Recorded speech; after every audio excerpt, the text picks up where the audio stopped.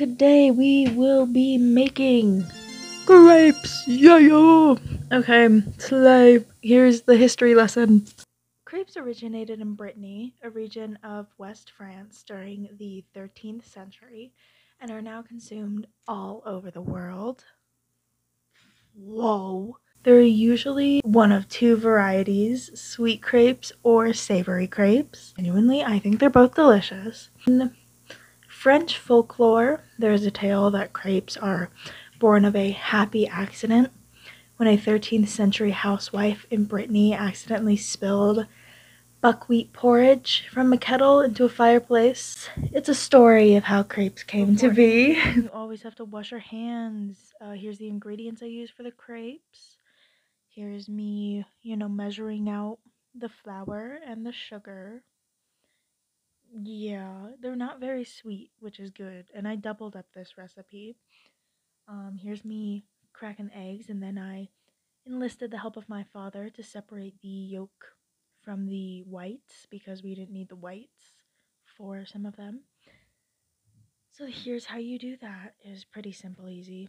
Or it's pretty simple, actually. And then added the milk and then transferred the mixture to the bigger bowl because I was gonna spill it. Here I am adding the oil. You can also use melted butter for this. I just used oil because it's what I had on hand. Then you mix the wet and dry ingredients together, and then after this you strain it. So after you light your stove and put oil on it, you're gonna want to put a dollop of the mixture into the pan and kind of swirl it around.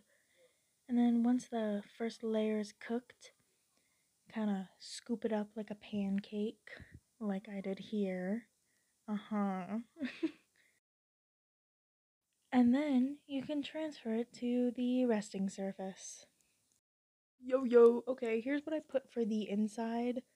There's a broken crepe here for some reason that my dad made. Here's me spreading like the inside stuff. These are just for the sweet crepes.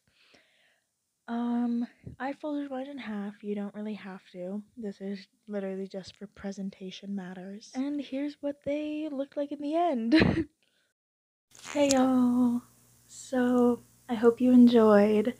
I hope you got to expand your knowledge on where crepes originated, because I sure did. I hope you got to see how to actually make them.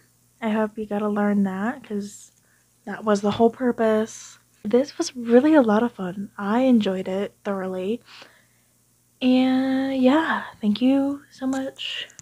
Happy episode 2 of cooking. I don't know what next episode is gonna be. So slay. Thank you. Bye-bye.